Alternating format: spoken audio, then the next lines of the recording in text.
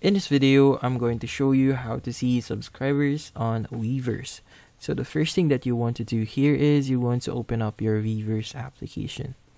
So once you've done that, you want to go ahead and press the profile icon that you see at the bottom right corner of your screen.